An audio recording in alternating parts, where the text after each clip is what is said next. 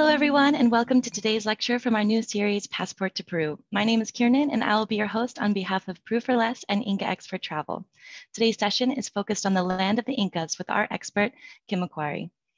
I firstly would like to thank everyone watching on Zoom and Facebook today for joining us. We're so happy to share this event with you. Before we get started, I'd like to go over a few housekeeping items. Mr. MacQuarrie will be answering some questions from the audience after the event, so please feel free to submit your questions for him at any time during the lecture. And for those joining us on Zoom, just submit your questions into the Zoom Q&A feature at the bottom of the Zoom browser. For those of us on Facebook Live, just submit your questions into the Facebook Live comment section. Mr. MacQuarrie will be happy to answer your questions, so please do ask them. We would love to answer as many as we can at the end of the event. Also, afterwards, be on the lookout for an email from us with the link to the recorded lecture. We are so pleased to welcome our expert, Kim MacQuarrie, a 4-time Emmy-winning documentary filmmaker, best-selling author, anthropologist, and conservationist. He has produced and directed several direct documentaries for television channels such as Discovery Channel, PBS, FX, Fox, and others. Mr. MacQuarrie is the author of 4 books on Peru and has lived here for 5 years. During that time, he lived with a recently contacted tribe of indigenous Amazonians called the Yora.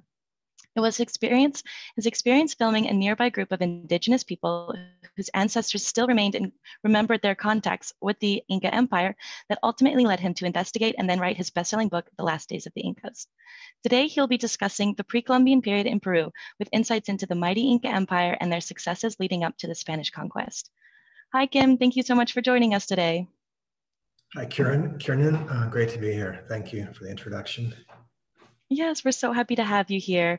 Before we get started, I was hoping you could tell us a little bit about what originally made you interested in Peru and traveling to Peru. I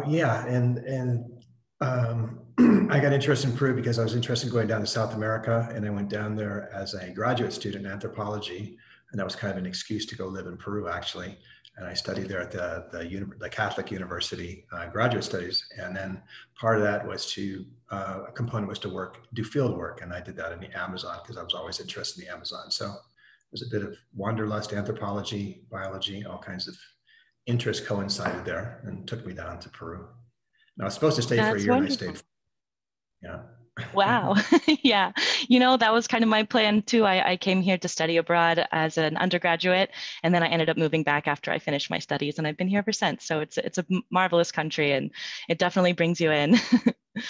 Well, wonderful. Before I pass the mic over to you, I just want to remind the audience that they can submit questions for you anytime during the presentation, either through the Facebook comment section or the Zoom Q&A feature. Well, without further ado, off to you, Kim. Thanks so much. Okay, awesome. Well, thank you for that. And thanks to Inca Expert Travel and Peru for Less for having me here. I'm delighted to be here. And normally at this point, if I had an audience I could see, I would ask how many of you have actually been to Peru. So I'm assuming that some of you have and some of you haven't. If you haven't been, I highly recommend it. It's like top travel destination in the world. And we're going to learn some of the reasons why in a bit. And if you've already been, then probably like me, you can't wait to go back as soon as conditions become more normal. So without further ado, I'm going to share my screen here, and I have a little presentation to share with you. And there we go. Whoops. I jumped up a little bit. 1 second. Oops. Darn it.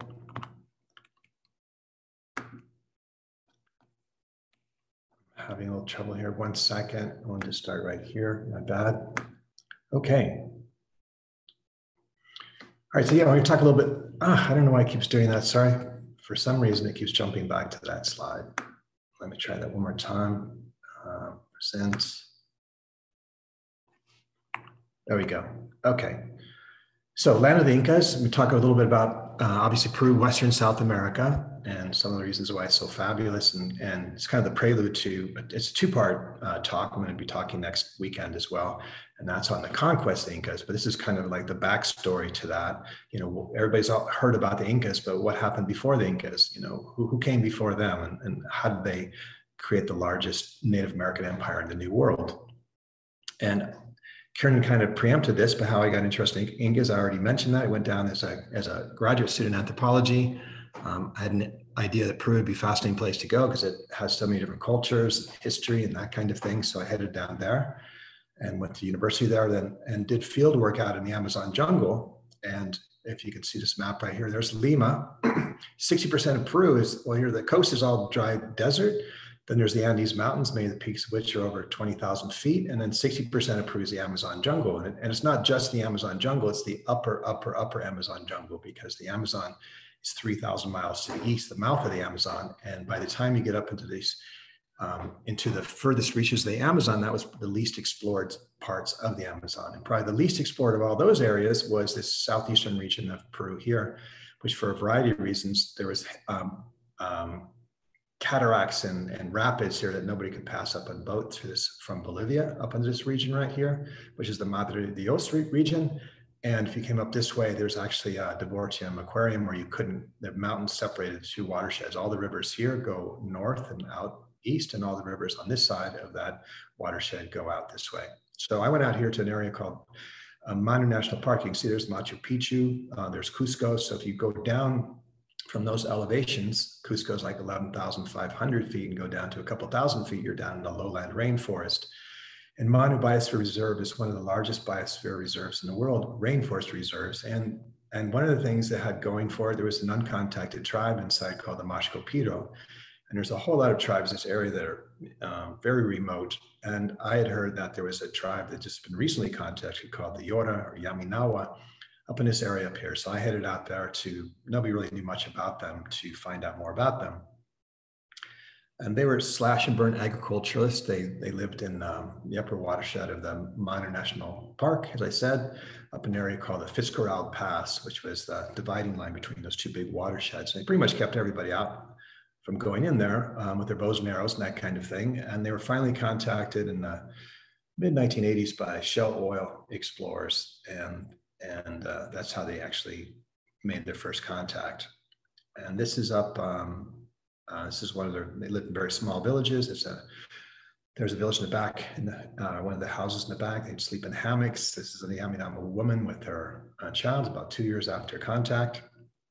And I stayed with them for about 6 months. And the interesting thing is they had all kinds of stories. And one of the stories they told me a number of times was that way back in the day, I mean, their ancestors used to trade with the people that lived high up in the mountains. And it was very cold, and they wore long clothes. They wore clothing. And they were referring to the Incas, the Inca Empire, because the Incas used to go down the Amazon and trade for goods. In fact, when I was living in the village, that one of the families there had actually a bronze Inca axe head that probably circulated in the Amazon for 500 years. So they remembered their contacts with the Incas. And that was kind of the first thing I started to hear about them. And they're very, very curious people. And they had often asked me questions. And so one time I was sitting around with some of the men, and they were they realized I was not from anywhere nearby. And they said, well, so they were interested in what kind of land I lived in. What was the land like that I came from? And so they said, so what kind of cats do you have? Do you have like jaguars that, you know, like we have? And I said, no, we don't have any cats at all. And they're really kind of surprised to hear that. No cats, no jaguars. That's how weird is that? And then they said, well, how about your tapir? What kind of tapir do you have? Are your tapirs as big as ours? And I said, well, and I'm from Las Vegas, Nevada, by the way, Mojave Desert. So I said, no, we don't have any tapir, no tapir at all, you know, zero tapir. Like, oh my gosh, you know, what a strange place that must be. And they said, well, what about your monkeys? How many monkeys, you know, what kind of monkeys do you have? Do you have like the, you know, in this area of Peru, they have like 13 species of monkeys. And so I had to tell them that, no, we don't have any monkeys at all, actually, you know, zero monkeys. I said, in fact, we don't even have any trees where I live. I mean, we have bushes about this high, and we have a lot of snakes and lizards. And they kind of looked at each other and they thought about that. And finally one said to the other, so that's why you've come here, right? And it's kind of funny at the time, but you know, it's really true that if you think about travel, I mean, the reason people travel, unless it's for business, is primarily vacation travel. Is you want to go visit places that don't have things like where you're from. If everything in the world was the same, then nobody would bother to travel except maybe for business. So anyhow, they were not impressed by the description of the Mojave Desert, I can tell you. anyhow, after that, I got into documentary films, became a documentary filmmaker, made a lot of, actually went down to Peru and made a bunch of films on that area. Manu National Park for like PBS. I did one on that same area for Discovery Channel, a couple for Discovery Channels, on one on the Machiganga Indians out there. And then made films like grizzly bears in Siberia and Papua New Guinea and pretty much around the world as a documentary filmmaker. And then also, I've written a bunch of books, as Kiernan said, and all of them based in Peru or Western South America. Did one on Manu National Park. It was the first one because I lived out there with the Yaminawa. And then another one on Boaja-Soneni National Park, which is down southeastern Peru as well, and Madidi National Parks. They kind of straddle each other. One on the camelids, which are so important for the Andes. My most recent was Life and Death in the Andes, which is about a trip from Colombia all the way down to Tierra del Fuego, down in the south, 4,000 miles. And the one that this talk and the next one are based upon the last days of the Incas, which is about how did 168 conquistadors conquer an empire of 10 million? How did they do that? So I'm kind of basing a lot of this on that book, Last Days of the Incas. And so what I like to say is that, everybody's heard about the Incas because they're the most famous tribe of all tribes from the New World. And but even talk about them and understand it, where they came from and how they did what they did and how they left all this fantastic, architectural remains and whatnot. It's good to know something about Peru that gave birth to them, or at least, Western South America. So as I mentioned, South American coast, for those who've been down there, it's a bone dry desert. There's the Humboldt Current, which comes up from the south, from the Antarctic, and it's so cold that water does not evaporate into the air, and there's no rainfall, basically. So it's kind of like the Sahara Desert. Then there's the Andes, the western side of which are pretty dry, and then you go down the eastern Andes, you run into the cloud forest, and you run into the Amazon jungle, and all the moisture from there comes from the east, from the trade winds that blow in from the Atlantic Ocean. So it's a very diverse and very stark and extreme group of environments that comprise the country of Peru. And some fast facts: population's about 32 million. Lima, the capital, has about 10 million people, pretty big city. The official languages are Spanish, Quechua, and Aymara, and Quechua is the language that the Incas spoke, so there's still a lot of those speakers around. Aymara is one of the many kingdoms that the Incas conquered, but they're a southern kingdom in Peru, Bolivia. So there's a lot of Aymara speakers, and many other languages are spoken in Peru, but these are the official languages.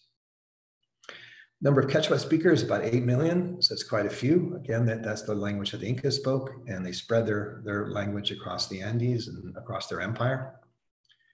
They're actually, before COVID hit, Peru has done pretty well in the last couple decades. They've come from poverty to being ranked as upper middle income. So economically, they've had a resurgence in the last couple decades. The largest industries are fishing, mining, and the third largest one is tourism, and that's because it's such a magnet for such a great place to visit. So that's a really big industry there. Major trading partners: the United States, China, Brazil, the European Union, and Chile. And the current president, Martin Vizcarra, which he's been there since 2018. And among the many superlatives in Peru in the Western Andes are, the enormous amount of biodiversity. And that's resulted into, give or take, 1,000 or so, 4,000 varieties of potatoes. Potatoes were originally created, or I should say, agriculturists created various varieties of potatoes up in the Andes. And if you think about going to a normal grocery store, you might find 1 or 2 or 3 varieties. Well, in Peru, they have like 4,000. So that's where they were actually created down the Andes. Same thing with corn. Corn actually was domesticated in southern Mexico, but over thousands of years, it spread throughout the Americas, including South America. And in Peru, there's 55 different varieties of corn. Again, you think of the corn that we eat at a grocery store as like one variety. There's just huge biodiversity down there. Huge biodiversity in fish species. Peru is #1 in the world in number of fish species, and that's the freshwater fish species. More than 2,000, because they have the upper Amazon that comes in and all kinds of lakes and whatnot. This is a paiche fish, one of the largest freshwater fish in the world, and it grows up to 10 feet, over 200 pounds. Enormous Amazonian fish. Depending on who you speak to, if you speak to a Colombian or a Peruvian, Peru's either number 1 or number 2 in bird species, but both Colombia and Peru vie for that record. Almost 2,000 bird species, which again just shows the huge biodiversity. This is cock of the rock. This particular bird lives in the cloud forest of Peru. Number 3 in amphibians, 323 species of amphibians, huge biodiversity there. Number 3 in mammals, 460 different species of mammals, and they're still discovering mammals all the time, especially in the Amazon, new mammal species. And just to get an idea of the size of Peru geographically compared to a country like the United States, you can see that all that biodiversity is kind of squished into a country that's really a fraction of the size of the United States, but has much greater biodiversity than the entire United States, in fact, all of North America. So conservation-wise, Peru is called one of the hotspot countries for biodiversity. There's certain countries in the world, certain areas of the world that have huge biodiversity. Peru is one of them. And again, just to show geographically, there's the United States superimposed on South America. You can see the Amazon rainforest is almost as large as the entire continental United States. It's a huge area. And there's not only great biodiversity, there's great cultural diversity because you've had people living in Peru for many thousands of years. And these are some villagers from the town of Chinchero, which is outside of Cusco. It's one of the weaving capitals of South America. And these are native Quechua speakers. So they speak the language of the Incas as their native language, and Spanish as their second language. They're bilingual. And here's like a map of some of the Quechua speakers. You know, the Inca Empire originated out in the area of Cusco, so not surprisingly, the highest concentration of Quechua speakers, which came from the Inca Empire, are still down in southern Peru, but there's 8 million of them still. And also there's huge biodiversity, there's huge cultural diversity in other areas as well, especially the Amazon jungle. You know, back when Europeans came, there was probably 100 or more languages in the Amazonian jungle and represented by that many tribes. And these are different parks and reserves for recently contacted people or uncontacted people. This is southeastern Peru. So this is the area I live. This is Minor National Park. They made a reserve for the people that I worked with, and another group called the Cugalpacori, which are the Machigengas in this area here. And there's the Mashcopiro Territorial Reserve. This is a tribe actually coming into contact right now in the Manu area, in this area right here. So there's still probably 20 to 50 different uncontacted tribes in this area, Brazil and eastern Peru, still very remote areas to this day. And this is just a photo of one of the women in the tribe that I lived with, and this is not long after their contact. And it's kind of an interesting photo. This is in their culture, she's really decked out. She has achiote paste up here in her hair. It's kind of a red paste they get from a fruit that lives out in the Amazon. These massive bead necklaces there. She's got some kind of, I think, probably a monkey tooth necklace here, and these are bead necklaces. They made their own cotton clothes. You know, they grew cotton and wove it. She's got all these tattoos. And the funny thing is, she's holding an eagle foot there. And these are the equivalent of perfume. These are flowers that are tied to her arms, and they're very, like our perfume. So I don't know why she was all decked out like that, but this is one of the recently contacted people down in Peru, the Yora. So I'm often asked pretty frequently, did the Incas really build these structures and stuff? You know, in fact, I was even contacted once by a television channel. I said, "Hey, can we interview you we have a show?" And they wouldn't tell me what the show was. I said, "Well, yeah, it sounds interesting." And it took me about 3 or 4 conversations before they told me, it was like, I forget the name of the show, something about aliens and UFOs and that kind of thing. I said, "Well, that's all right. I'll pass on that." But I'm asked that all the time. And it's understandable why people might think that. How could human beings, especially human beings like 500 years ago, create these kind of colossal monumental structures, right? And you can kind of see the scale there of the people there and the stones, which you can actually see better here. How could humans actually move this stuff around? How could humans ever have cut these things and fit them in so perfectly and move these massive, multi-ton things? I mean, you could see why somebody else must have done it, right? Aliens must have come down, that kind of thing. And one of the things I hope to convey here is that some of the reasons where the Incas got this knowledge from. But they've left these monuments that 500 years after the contact are still standing tall. And it's interesting, like this is a street in Cusco that the Andes is very earthquake prone because they're part of the Ring of Fire. There's a lot of geological activity. And every time there's been an earthquake over the last 500 years, the Spaniards always like to build on top of the Inca structures. This is all in colonial Spanish. And here's one of the original Inca walls. And the difference is the Spaniards and Europeans used mortar. They would put bricks and that kind of thing and put mortar, and the Incas did not. So when an earthquake would come, these stones can jostle around, they can flex, they can move, and they're still there after 500 years. And usually the earthquake, the first thing that comes down are all the Spanish buildings, and then they rebuild them. But they were not only made kind of monumental structures, but they were very cleverly engineered in terms of their environment. And they had different styles. It almost looks like perspective painting or something like that. But this is one of the styles. We have all the stones laid out, but they're still there. And of course, those who've already been down there or those who haven't, I'm sure you've heard of Machu Picchu. The Incas were also famous for not only building the largest New World empire, but also for building spectacular, and Machu Picchu is one of them, these spectacular citadels in some really remote areas, beautiful locations. But how did that all start? This is going to be a real quick tour of history just to see where this all got started. We evolved in Africa and 300,000 years ago, and it took us a couple 100,000 years hanging out in Africa before the first Homo sapiens started heading up into Europe and the Middle East and that kind of thing, and made this gradual progression over in this direction. Humans actually arrived in Australia, surprisingly enough, 50, 60,000 years ago, which has always been separated by water. So you figure out they must have had some kind of boats 50, 60,000 years ago, or some way to hang on to something to cross the water. And then they crossed the Bering Strait, and it's still being explored, but first humans crossed the Bering Strait anywhere from 15 to 20,000 years ago, somewhere there, when theoretically it was covered by ice. So this was not separated by water, but you could walk over the ice.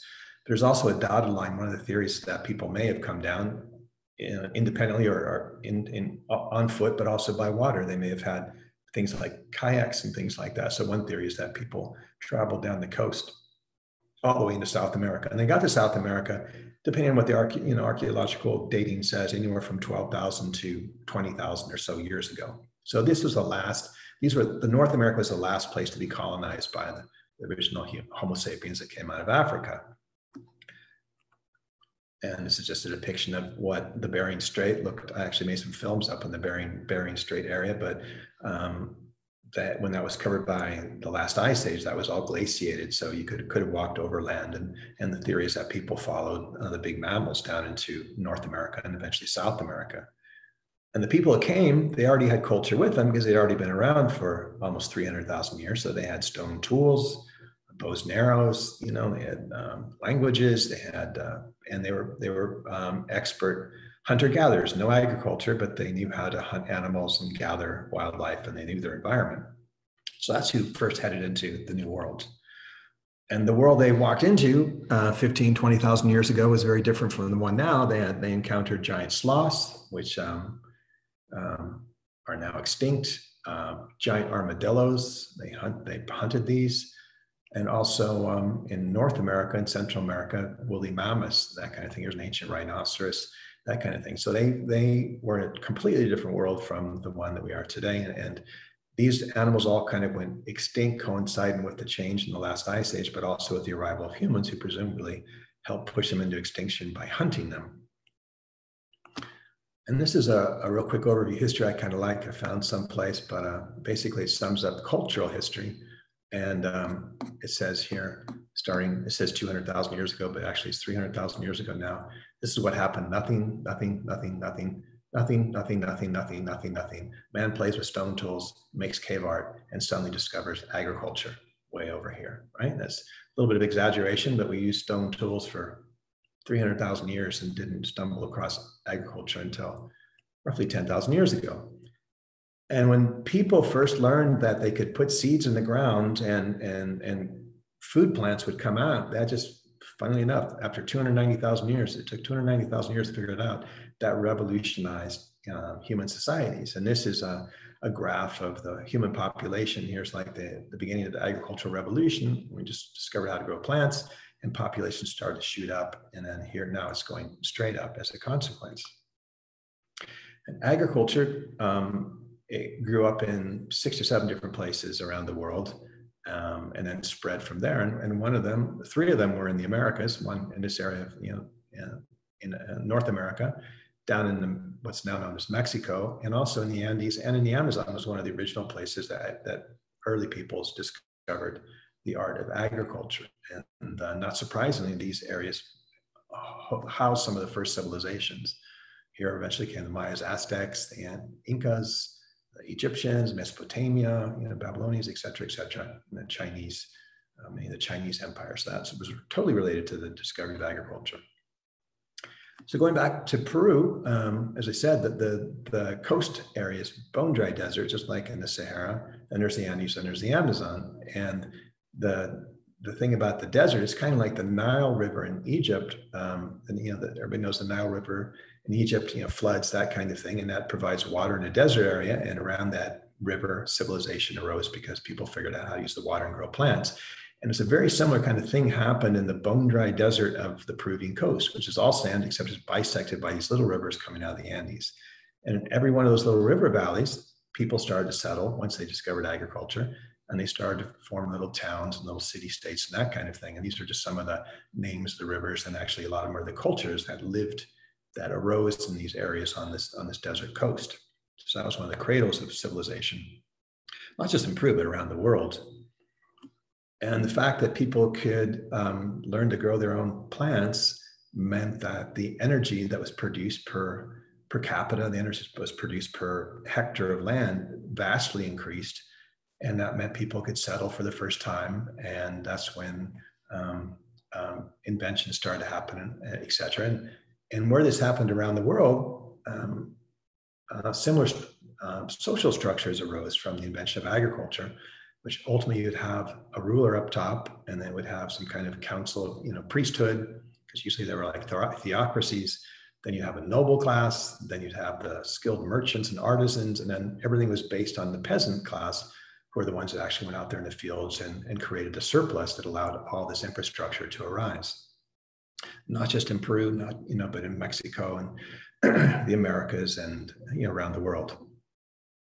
So some of the remnants of that in Peru are, and I have 2 different kinds of dates for some of these slides here.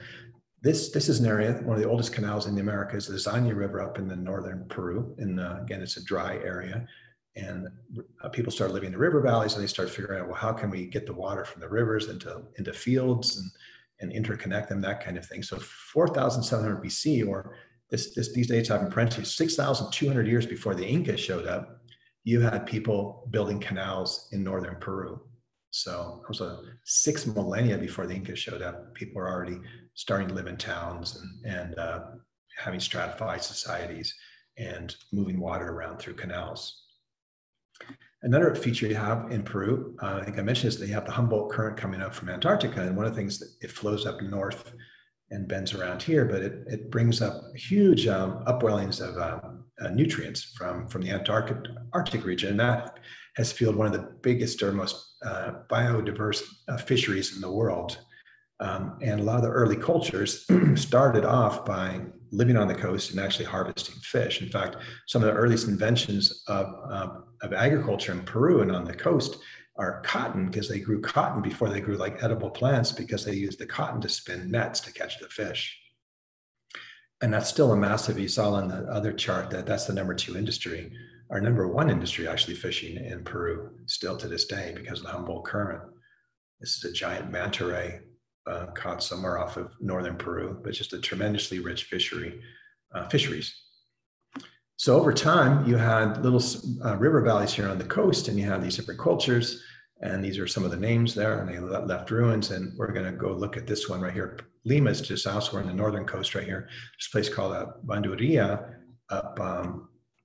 which is right here. Bandaria, which is 3,200 years BC, the time of the Old Kingdom pyramids in Peru, in Egypt. They were building structures made out of millions of adobe bricks on the coast of Peru, 4,700 years before the Incas showed up. And this is a fairly recent discovery as far as the dating. So this is like the oldest town known anywhere in the Americas, and one of the oldest in the world, or structures, I should say. And this is what it kind of looked. They had a ceremonial plaza. They had temples, that kind of thing. And obviously they must have had a stratified society because they moved millions. They've created millions of adobe bricks, organized them, had engineers figure out how to put them all together, you know, peasants, laborers, artisans, all that kind of stuff, you know, 4 millennia before the Incas showed up. And and there's no evidence of warfare, at least thus far found in the remains there. No. And elsewhere, there's similar things were happening along the northern coast, along these little river valleys I was mentioning. And these are sometimes termed the coastal kingdoms in Peru. In fact, they have tours you can do, which are fascinating, which I've done. You can visit some of these coastal areas, and a lot of them have great museums and that kind of thing. And there's literally just these big pyramids arising out of the dry desert that were once peopled by thousands of people, thousands of years BC. Another place, this is north of Lima Caral, which is was previously known as the oldest town in the Americas. Not anymore, but still pretty ancient. 2,600 BC, 4,000 years before the Incas. A similar kind of thing, different culture, but they had a similar kind of amphitheater, all kinds of temples, storage rooms, plazas, you know, gathering places, that kind of thing. And I'll get into this later, but something to remember is that they had, this is 4,000 years before the Incas, they found quipus, which are the cords that lasted for 1,000 years in the Andes, which they were kind of like early computers, early accounting machines. They were actually found in the ruins here 4,000 years before the Incas showed up. And again, this far back in history, there's no archaeological evidence that they were warring at that time, no armies, that kind of thing. Gradually over time, eventually war did come because one little river valley would start to take over the next, and so on and so forth. And the first early civilizations arose. This is the Chavin civilization. We're talking about 900 BC or 2,400 years before the Incas showed up. They really created one of the first civilizations along the coast of Peru, and meaning widespread cultural contact. And they are based in the Andes and on the coast, but originally from the Andes. These are high altitude farmers and llama herders. They've domesticated llamas and alpacas. And if you haven't been to Peru, if you haven't been here, this is up in the middle northern Andes. It's a fascinating place to visit. It's a town called Chavin, and they have a temple complex that's kind of the center of their empire. And the way they built this back in the day, they built the main temple. It was a pilgrimage site, apparently, for 1,000 years or more. And people came from all over the Andes to go to this pilgrimage site. And within this temple complex, they had a stele, a god inside there. And if you go in there, this is all out of stone. You go through with a torch and you wind your way through all this labyrinthine chambers. And you finally come to the central chamber. There's this huge stele with this god with all kinds of anthropomorphic features. And also there's like caimans and stuff, imagery from the jungle there. But according to at least one archaeologist, they built this between two rivers, and they had one river higher than the other. And the water came in and went through these chambers and resonated with a frequency that made it sound like a roaring god. So nobody but the priest knew about this. So as you wound with your torch down through these really dark chambers going to meet the god, you would hear this really kind of unearthly roaring sound, which you couldn't figure out where it came from. I call that I am the great and powerful Oz from Wizard of Oz, if you remember. And this is a picture of the stele there. You can kind of see like a priest, there's arms, that kind of thing, and all kinds of interesting figurines and a lot of Amazonian motifs, which leads one to believe that way back then that they were having contact with the Amazon jungle and the tribes that were out there, the cultures. And now warfare does rear its head. This is like 2,400 years, 2,400 years before the Incas, but this is from the Chavin culture. Here's a warrior right here. He's holding a severed head. You see the eyes and the mouth and that kind of thing. So now that civilization is getting more complex and presumably because land is becoming scarce as good agricultural land, people start to fight each other over it. And now you go further, we're just going to jump further into the future. This is 500 AD, 2,000 years before the Incas arose. Had you visited the area of what is now Peru, you would have found a variety of cultures down Lake Titicaca region. There's a Tiwanaku kingdom up here, which is about 12,000 feet up in the Andes. There's some cultures here you may have heard of, Nazca culture, which are famous for the lines that are etched on the desert floor you can only see from planes and balloons and that kind of thing. the Moche culture, another culture up here. So you have different kingdoms starting to arise over time that are all agriculturally based. And had you visited there and with a drone or a little helicopter and flown around, you would have seen things like this scattered along the Peruvian coast. And you can kind of see the enormity of the scale. These are people down here. You know, you're talking about millions and millions. These are adobe bricks, but millions and millions and millions of bricks. So it could only be done if you had a really hierarchical, you know, stratified society that was, you had people directing things, and engineers and artisans and peasants tilling all this stuff and agricultural canals. You know, they basically made all of these dry valleys green by using aqueducts and things and figuring out how to bring water out there and to spread agriculture. Here's another one, kind of a scale model of a different one, but these littered the coast, including in Lima. The town of Lima had the same kind of thing going on. There's still pyramids you can visit right smack dab in the city of Lima today. Jumping down to Lake Titicaca area, this is 300 BC, 300 AD, which is about 1,000 years, 1,100 years before the Incas arose. You had the Tiwanaku culture, which is 12,000 feet up in the Andes, and you had a whole assemblage of stone pyramids. I think there's like 16 stone pyramids out there. And this was a huge ceremonial center and a huge pilgrimage area. And these are people bringing peasants and visitors from around the Andes, around, you know, traveling sometimes thousands of miles to come. This is the Mecca of the day back then, 300 BC, around the time of Christ, and to visit. And it's a beautiful area. It's right near the Lake Titicaca, which is a beautiful lake. And this culture was cutting stone. This is one of their stone walls still extends. It's 2,000 years old. It's like a Roman, same time as the Romans. These are giant stones that they've dragged up here and cut and put in between there. But the fascinating thing is that if you wander around here, you can realize that, wow, 1,000 years before the Incas, they were cutting stone, you know, just as well and moving things around, and they had architects and whatnot, you know, way back then. And already, as you can see, this culture arose on the remnants of 5,000 years of previous cultures. So there's layer after layer after layer of cultures in Peru. And this is one of the Tiwanaku. This is the Sun Gate. And this is a big monolith. This is one piece of stone, which is cracked here. It weighed 27 tons, and it wasn't from around here. It was from a quarry somewhere on Lake Titicaca, off of Lake Titicaca. And so somehow they cut this 27-ton stele. You know, they think they may have put it on reed boats and moved it that way, but who knows? But they were able to move this over and bring this to their temple complex at Tiwanaku, their capital.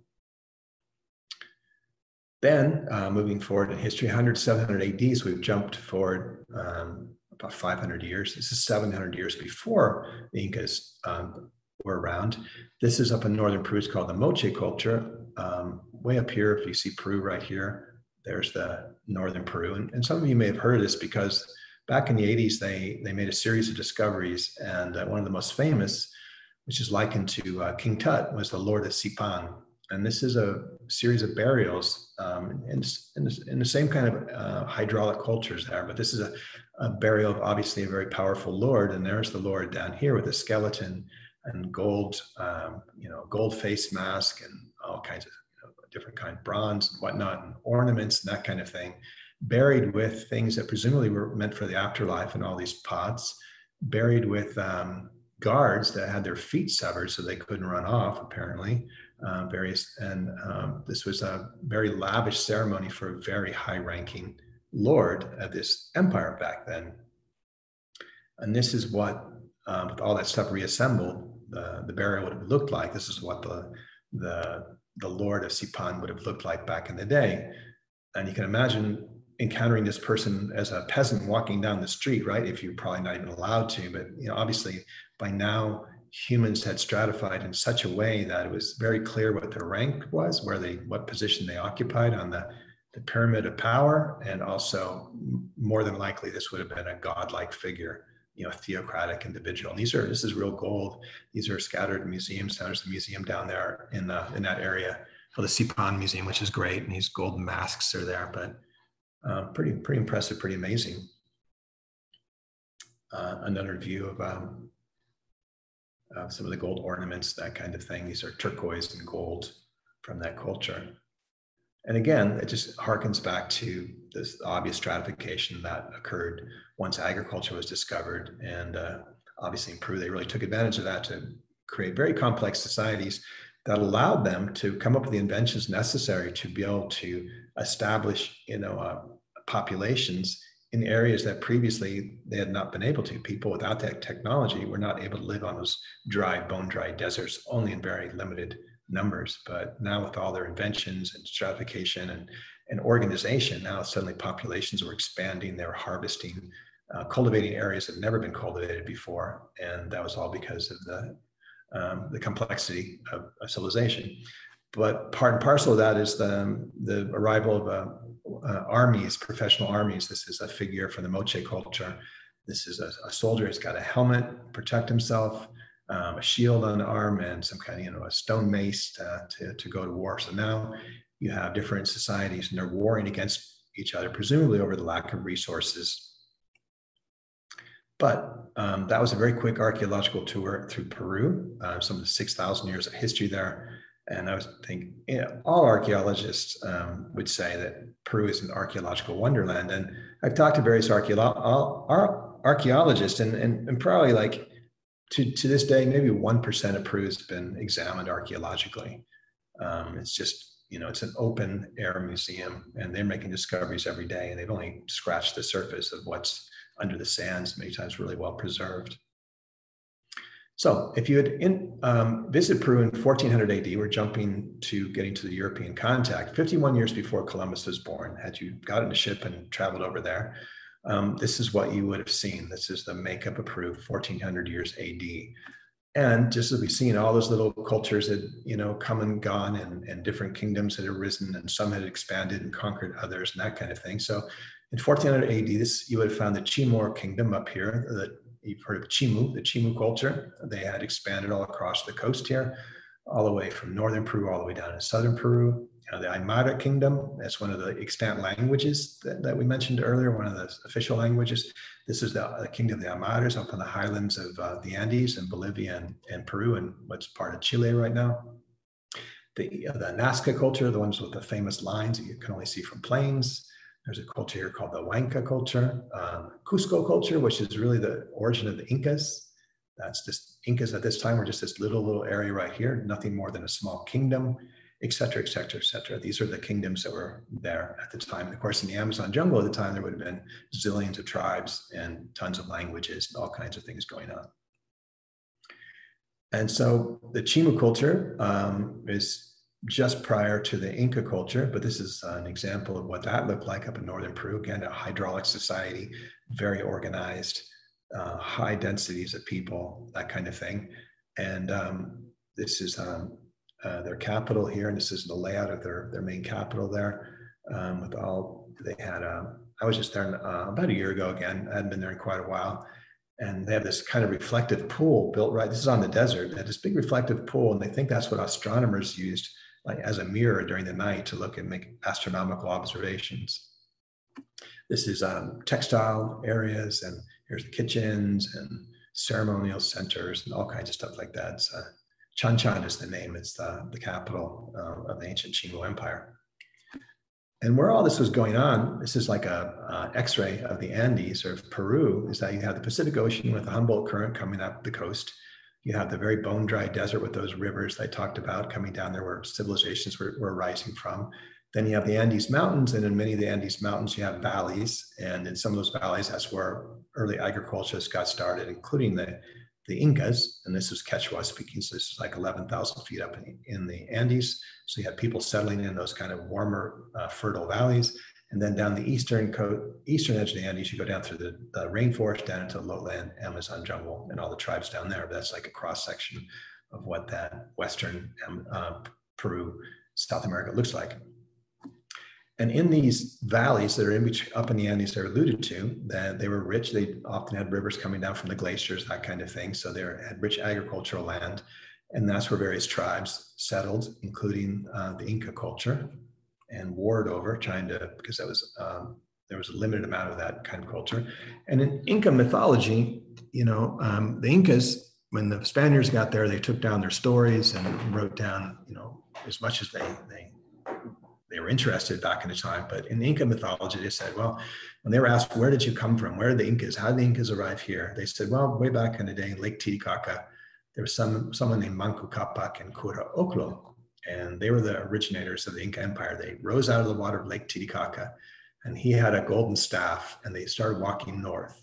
And their idea was that when they could take the staff and plunge it, and it would go into the ground and find rich soil, they would establish civilization. And that's what they did here.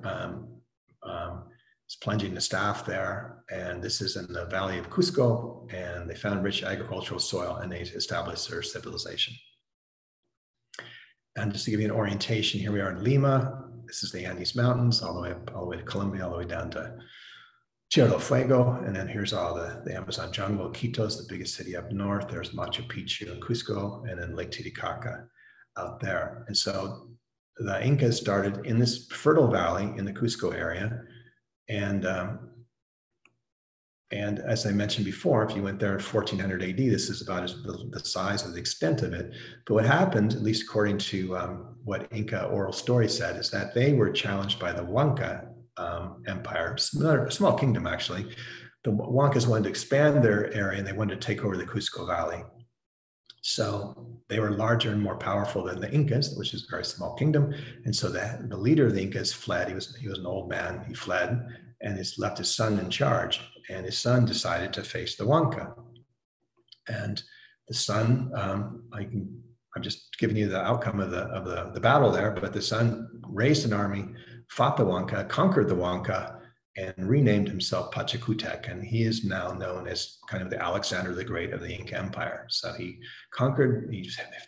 headed off the danger from the Huanca kingdom, saved the empire, and started the ascension or the growth of the Incas into an actual empire. And this is him being carried in a litter. All the nobles back in Inca times, the rulers were carried on litters. This is them going to a nearby tribe. They started their own conquest. And I think they probably realized that if we stay a small kingdom, then we're going to be vulnerable to any other larger kingdom like the Huancas. So why don't we start to expand and enlarge our kingdom? And this is kind of like a historical chart of the Inca Empire. And these are the various emperors going back to Pachacuti. This is the Alexander the Great, roughly 1438 AD to 1463. He conquered this area, starting in Cusco here. He conquered this area during his lifetime there. His son Tupac Inca conquered up into the north. His son, also Tupac Inca, conquered this area here. Then Huayna Capac conquered this whole area in the south. And one by one, each emperor started enlarging the Inca Empire until in a very roughly 100-year period, it became the largest empire that ever existed in the New World. About 2,500, 3,000 miles in length and over a topography that was enormously complex. And the way they went about it, they would go to a nearby kingdom or tribe and they would make them an offer they couldn't refuse. And the offer was basically a very simple one. It said, if you allow us to take over your land, we will allow you to have your local rulers. We will allow you to keep your local gods. All we ask in return is that we administer and that your taxes, the taxes meaning taxes paid in produce, a portion of that go to us. If you agree to that, then we're cool, right? Everybody's going to live. If you don't agree to that, that was the flip side of the offer. We will come in and we will wipe you out. We will literally remove you from the landscape. And the Incas would arrive and they'd have 100,000. I mean, they were great administrators and great organizers. So they would arrive in a valley and they would arrive like with 100,000 warriors or 200,000 warriors. So you can imagine being a small kingdom and looking up there on the horizon, you got 100,000, 200,000 well-organized soldiers up there and this offer. And so most people went for it. So the empire that they conquered, they called Tawantinsuyu, which translated means the land of the four quarters, because they actually split the administration of their empire up into kind of four quadrants. And one was Chinchasuyo, which is this green part up here all the way up in Ecuador. Then they had Antisuyo, which is out here in the jungle portion, Kuntisuyo down in the south, and so on and so forth. And these all intersected the four different quadrants in the capital of the Inca Empire, which is where they started in the Cusco. their capital. And I think, without being stated that, whoops, sorry, I just went the wrong way there. The Incas realized that the larger the peasant base, the greater the power, because if most of these cultures back then, the civilizations, they were based on peasant power, meaning that the peasants produced the surplus, not just in grains, but in weavings and that kind of thing. They produced more than they needed to survive, and so the excess was taxed. And so the more peasants that you controlled, the larger the surplus, the larger the income. And the larger the income, that meant the more merchants and artisans and royal family and all that kind of stuff. So the more peasants you conquered and controlled, the more powerful your empire became, not to mention, creating a warrior class and that kind of thing and having to feed them. But what the Incas would do if they conquered an area, they would go in there and the first thing they do is send their accountants, their inventory people. And they would go in there and they would literally count all the different resources, the streams, the fields. They'd measure the fields, the number of people, the sexes of the people, mining, fisheries, whatever. They would keep records of it, and they would take that back to Cusco, and they'd make their decisions about how they would administer that area. And what they inevitably did, was they would build their own administrative centers in a conquered territory, and they all kind of look the same. They have these square areas that are called canchas, and they would have a house, these rooms inside. They're entered there. And if anybody's been to the town of Ollantaytambo, there's still an extant Inca administrative center there that people still live in, and it literally looks kind of like this with more modern roofs. But they would put their administrative center there, and they'd send their administrators who would live in these provinces and help administer them. And to store all information, is because they've started from one valley and they extended it 2,500, 3,000 miles in length with different cultures, different languages, different topographies, different resources. The only way they could actually make it work was they used quipus, which I mentioned before was actually found. They started using quipus 4,000 years before the Incas. But the quipus are these knotted cords. These are information storage device and unique to the Western South America. And they have not deciphered how they were actually used, but the early Spaniards said they could store all kinds of information, stories, all kinds of information, histories, that kind of thing. But what they have deciphered is the numeric fashion, how they stored numbers. And this is an example. They had this first line here is the hundreds, just like we have their decimals. This section here is tens. This section here is one. So in this particular thread, whatever it represented at the time, there's a single knot in the 100 section that meant 100. There's 3 knots in the 10 section that meant 30. And there's a double knot in the 1 section that's 2. And you add them up, 132, and get your number. And this is 4 knots, it's 400, and 1 knot and 7 knots, 417. And you could add them this way as well. 1 and 4 is 5, and this is the summation of this column right here. Whoops, sorry about that. So they're summed up here. So pretty fascinating system, much of which, the information of which of how it was used, we've lost, and some of them are color coded, but they're still working on trying to figure out how to decipher them. And they keep making discoveries and looking through old chronicles and that kind of thing. And the people that could read them were called quipucamayucs, which are the keepers of the quipus. And this is an illustration of one of them. Here's a big quipu cord. So they would send these people around the provinces, and they would collect all the information and take it back, and that's how it was all tabulated. And I have this, which is just the thing to say, once things became stratified, this is just some random, these are just some of the professions that existed in the Inca Empire. And the same was true of all those previous empires I showed you, that by this time, at this level of civilization, you had miners and metallurgists and astronomers and historians and quipu readers and consultants, oracles, teachers, diplomats, administrators, weavers, shipbuilders, tax collectors, laborers, stonecutters, map makers, on and on and on. It was a very complicated and layered society. To make it work physically, they had to have some way of communication. So they had the quipus to store the information, but the Incas enlarged previous roadworks, and they became the masters of road building in the Americas. They made over 26,000 miles of roads so that they could efficiently move goods and armies and that kind of thing. There's no other way to do it unless you had roads.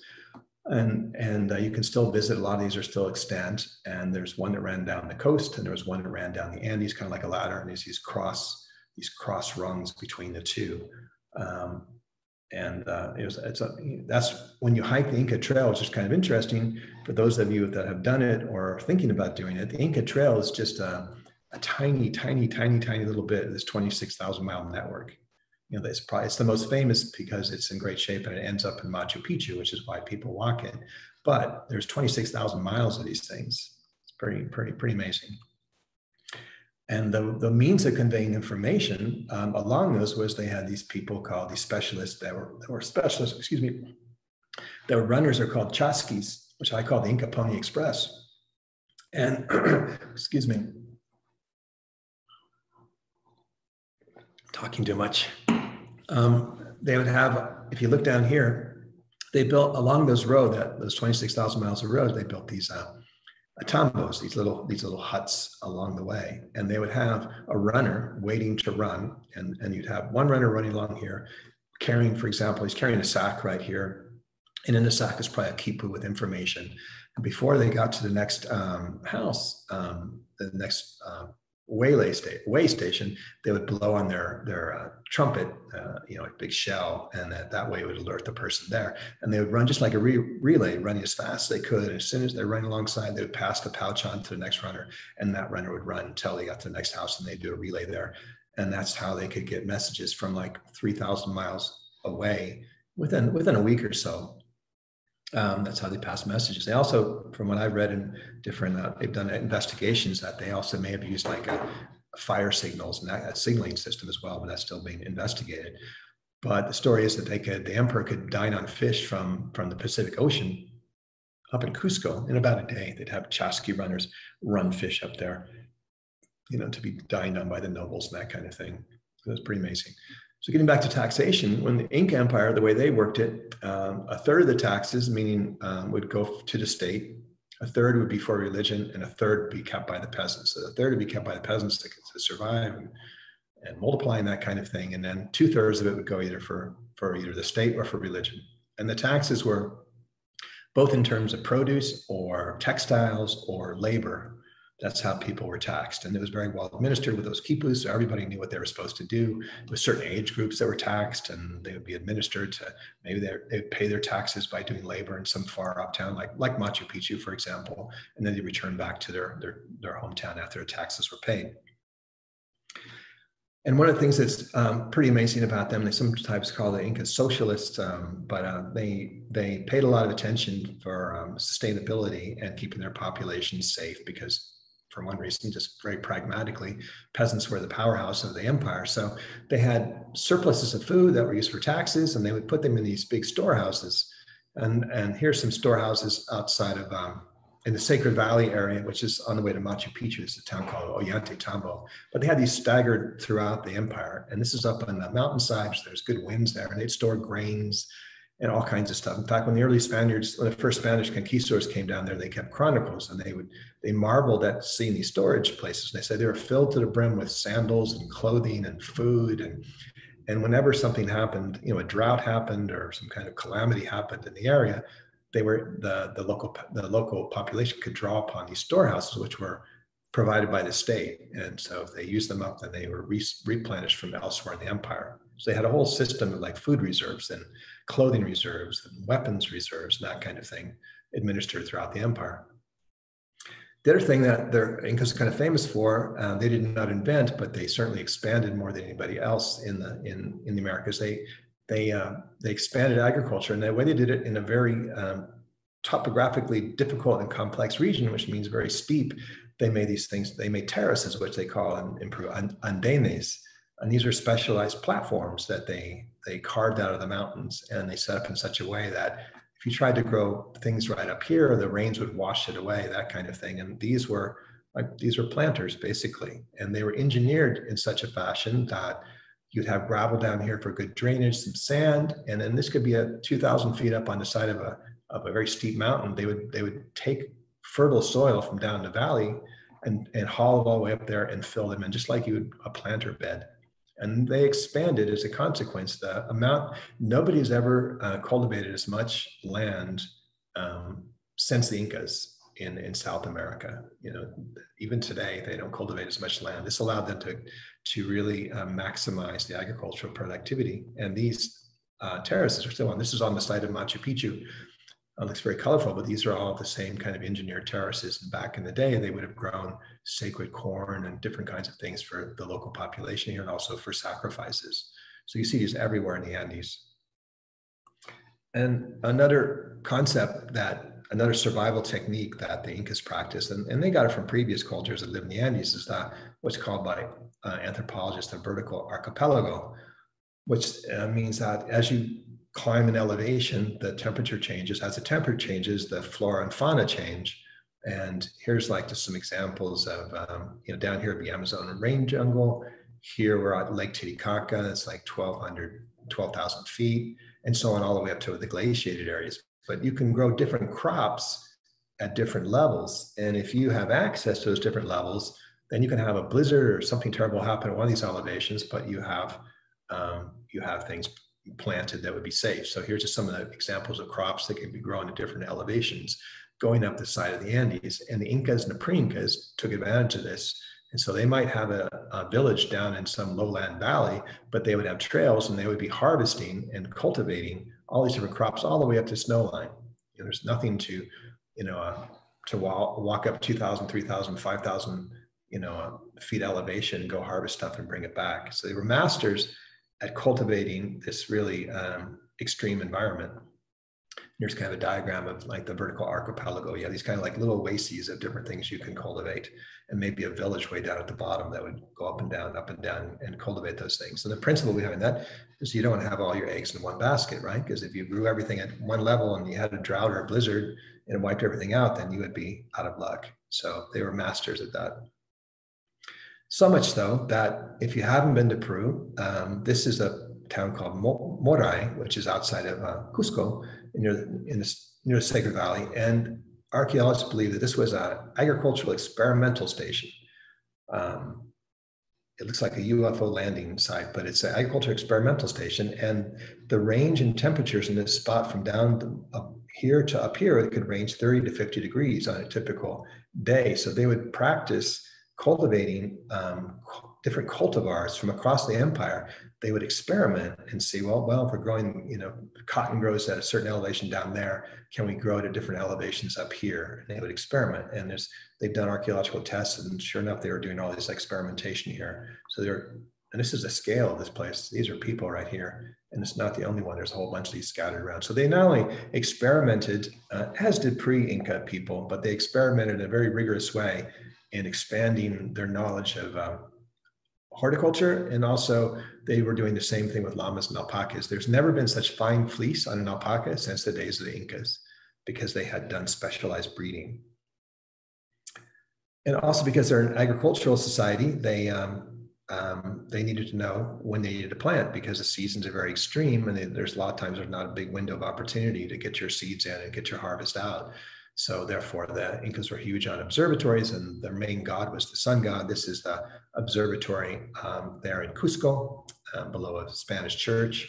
That was Coricancha. That was the central sun temple of the Incas, and often they had this kind of rounded architecture. This is a sun temple in Machu Picchu, and these are scattered throughout the empire. And for a long time, this is the inside of that sun temple in Machu Picchu. They didn't really know what it was doing there, but somebody showed up on a solstice there one day, not that long ago, 20, 30 years ago, and they saw that the light came through and bisected this carving right here in the middle. And they realized it was an astronomical observatory, and it marked this different solstices, because when they knew that, they knew what their calendar was. They could spread the word through their chasqui runners, it's time to plant. So they mark the equinoxes. Also in Cusco on the skyline, they put pillars up there to mark the different months of the year. So you could look up when you lived in Cusco up on the hills, and you'd see what month it was and the planting schedule and that kind of thing. And the whole empire was based on, it was a theocratic empire, and they were polytheistic, meaning they had an assortment of gods, the main one being the sun god. But here's they had moon god and earth god and creator god and that kind of thing. And then when they would conquer different peoples, they would often incorporate, if they've been conquered peacefully, their gods into their pantheon. So they had a really stratified society, which was a theocracy. The head of the society was both the emperor and the god, just like in Egypt and elsewhere. So it was all the power was consolidated into one individual. And that was all based then on the farming, the peasants at the bottom. In the middle of all that, as I mentioned, were all these, the Tiahuanatensuyo, the four quarters of the empire, they all intersected right in the center there in the town of Cusco.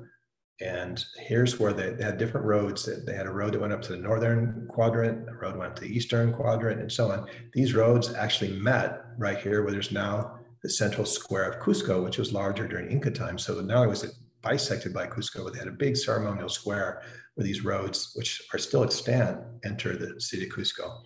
And back in the day, Cusco would have looked like this. There's two streams here. It was actually laid out in the form of a lion, like a mountain lion, a feline figure, which is runs through Peruvian history, powerful God. And here was a ceremonial plaza where the roads came in. That's what it would have looked back with the houses in there. And this is a town for, here's the feline figure laid out on present day Cusco, there with the big Plaza de Armas, which is the big ceremonial center there. And that's where the Sun Temple was, but it was built in that kind of shape, like a puma. And it was surrounded by agriculture. And that was a temple. This was a city for the elite. This was a city for the emperor and the nobles and the administrators. And then it was surrounded by agricultural terraces. And they went to know, they didn't cut any corners on decking it out with some of the best stonework in the entire empire. And they had 12 different styles there. And it's still one of the reasons people visit Peru is just to see the stonework of the Incas. And I showed these before, but it's still a marvel, and it's still standing there after 500 years of earthquakes. That's the Sun Temple there at the Temple of the Sun there in Cusco. And they brought all kinds of specialists. They brought metallurgists in, the finest metallurgists from around the empire, from different cultures. They all lived in Cusco, or lived outside of Cusco, and they produced weavings and metalsmithing. And weaving is an ancient art in South America. In fact, they said that it wasn't until the late 1800s that European textiles surpassed the fineness of textiles from Peru 2,000 years ago.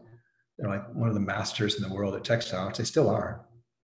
This would have been a tunic from a noble back in the day, with all kinds of symbols that nobody knows what they mean anymore, but you can see really beautiful. And if you had been a person walking in the street, you would have understood what all the symbols meant and what the rank was and where they were from in the empire and that kind of thing. Women were, this is the queen, the Inca had there was the Inca Emperor and the Inca Queen, and the Inca Queen was a very powerful woman as well. And this is some of the clothing. She would have worn the finest alpaca linen, and vicuña, which is a wild animal, has the finest fleece in the world, vicuña hair. And the conquistador said that the women in Cusco are the most beautiful in the empire and the best dressed. This is a festival outside of Cusco. So by the end of those 6,000 years of history, little by little, from those very first people crossing over the Bering Strait, whether in kayaks or on foot, after thousands and thousands of years, they erected eventually kingdoms and agriculture and metallurgy and all these things. I'm almost at the end here, so bear with me. This is that map of the different emperors. And in roughly early 1500s, there was an emperor there called Huayna Capac, and he'd conquered this whole area down to the south. And when he was down there, after he conquered, he got word from his chasqui runner that there was a rebellion up in the north. So he got on his litter and they carried him 2,000 some miles up to the north so he could put down that rebellion. And this is a hanging Inca bridge. Some of them are still extant. They're famous for that. They would bridge the chasms with that, but they would travel this way. So this fellow traveled 2,000 miles to find out what the rebellion was all about. And while he was there putting down that rebellion, a chasqui runner showed up one day and said, on the coast up in what's now northern Peru, something very strange had been seen. There was a really big couple ships and very strange people on the ships. They had like white, light colored skin, and they had sticks that blew out fire and smoke, and they weren't very friendly. And what should they do? And that was referring to the very first voyage of Francisco Pizarro. And his very first, Pizarro did 3 trips to Peru. The very first one was exploratory, and they stopped there for a little bit and saw their first vestige of on the second one, actually, the second voyage, saw the first inkling that there was an empire there. And so they were wearing armor and they had some horses, and nobody had ever seen anything like that. So Huayna Capac, the emperor, had to decide what was this all about and what should he do. And that brings the current talk to an end, because the second talk is all about what he did. What happened when the Spaniards came, right? What happened when 168 Spaniards came down and encountered an empire of 10 million people? So that wraps up the kind of the backstory. That was kind of a rush through, what do you want to look at, 300,000 years of history or 6,000 years of South American history since agriculture. But the whole idea there was to show that the Incas were just the last layer on top of 6,000 years of previous cultures, right? They took advantage of all the inventions that had been painstakingly produced by all the cultures that had come before them. So they didn't just come out of the blue, and UFOs did presumably not come down and help them out. They didn't need that help to do what they did. As you can see, there was they were standing on the shoulders of one of the deepest layers of multiple civilizations of any place on the planet.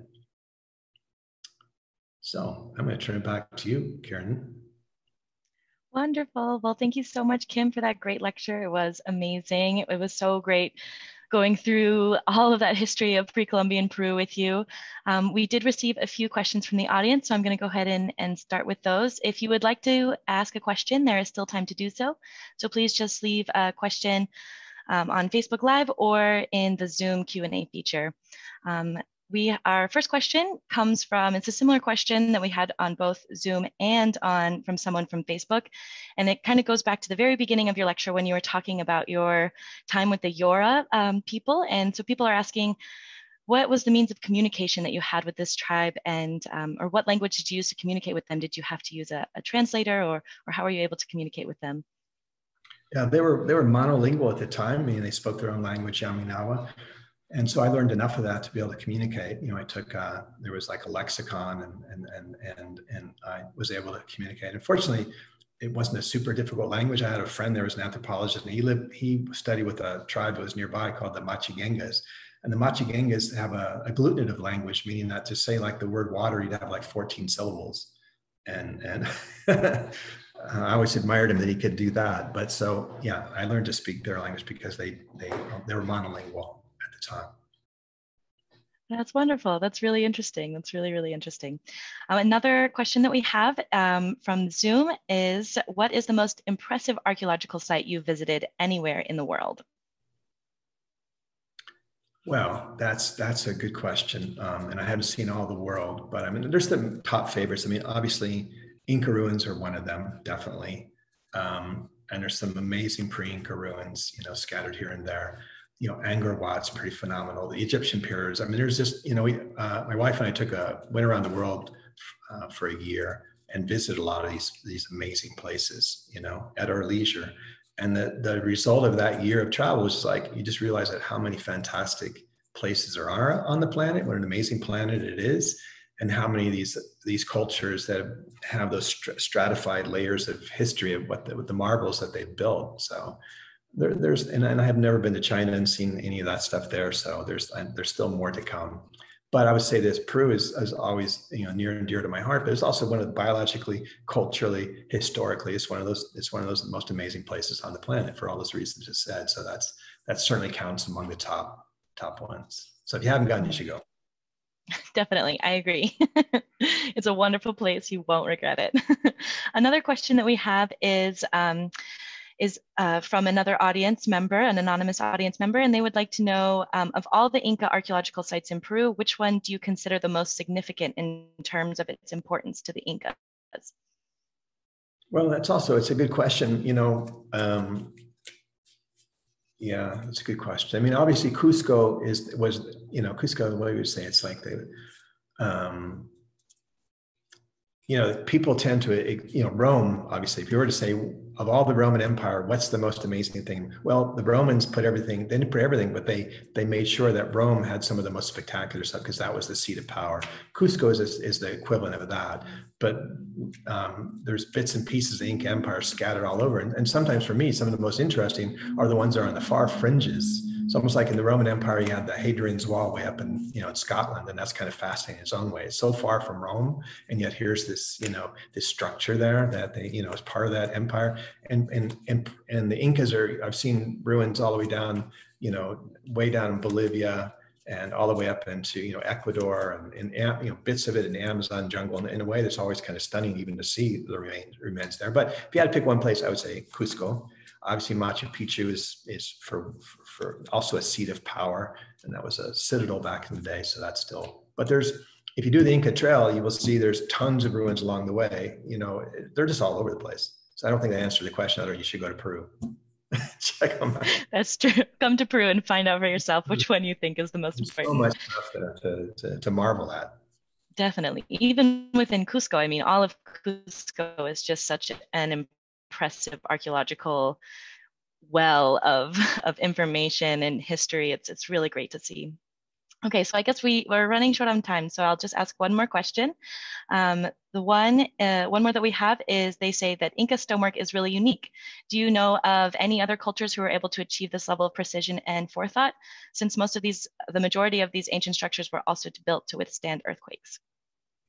Yeah, a good question. I guess if you go to Tiwanaku, which was 1,000 years before the Incas, that's really stands out, because you realize a lot of the techniques the Incas were using, they got from the Tiwanaku culture one way, the remnants of the Tiwanaku culture, and a lot of the techniques that the Incas had. You can see where they cut into stone. You put two stones together, you cut a channel between them, and you put like a bronze pin in between. Well, the Tiwanaku culture was using that beforehand. But if you go to Egypt and you see the stone pyramids made by the Egyptians, 3,000, 2,000 years before Christ, those are pretty amazing too. So they're obviously well up on their game in those places. So Angkor Wat, they were cutting stone left, right, and center. So these different cultures that are around long enough and for stone around, and they have that stratification, and they have enough time to spend there, then they figured out, around the world how to work marvels with stone, including the Romans and Greeks and whatnot. But again, I don't know if I answered the question, but yeah, they were certainly masters. And one reason people go there is that nobody really built as beautiful walls. I mean, Tiwanaku could cut stone as well, that culture, but the Inca walls somehow are just beautiful. They're stylized. There's different styles there, and they're just like, the Inca culture had a really strong aesthetic. And one other thing I'll just throw in there real quickly is I have an archaeologist friend who spent a lot of time down in Peru, and he said, you know what? He goes, he's an architect. He goes, every architecture has a message, and the Incas have a very strong one. And he says, you know what that is? I said, no. He goes, the message is a job worth doing is worth doing well. There's no, you don't look behind an Inca stone and find a lousy job behind there. They didn't cut any corners. They didn't do a lousy job on the back of the facing or the under facing. It was just like perfection. Culturally, they were into aesthetics and a culture of perfection. So that's lasted the test of time. That's why we still go there. Definitely. I mean, you can still see it in how vibrant that culture still exists in Peru as well today. So it's great to see how that still hasn't been lost, even though Peru has definitely changed since the Inca times. Well, I guess before I sign off, I do want to say we have a comment from one of our audience members, Joseph Bays, who says, wonderful lecture. Thank you so much. He also loves your book. He's read it, and they filled in a lot of gaps for him and his wife when they went to Peru. So I thought I would share that message from Joseph.